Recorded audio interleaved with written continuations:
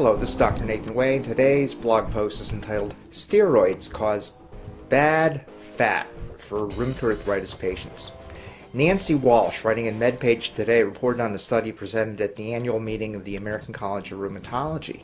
The study authors stated that treatment of early rheumatoid arthritis with glucocorticoids, cortisone, provides relief of symptoms, but the therapy comes with worrisome changes in body fat composition that are significantly increased within the first year.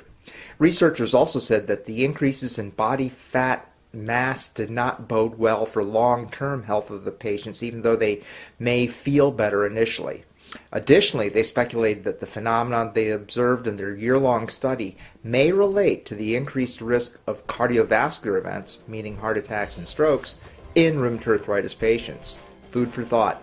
Well, that's it for today. Thanks for watching. This is Dr. Nathan Way.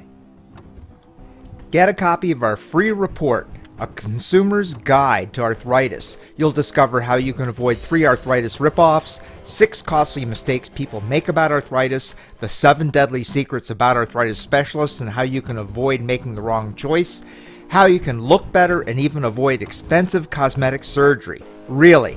And 4 steps to erasing your arthritis worries. Just go to www.arthritistreatmentcenter.com. That's www.arthritistreatmentcenter.com.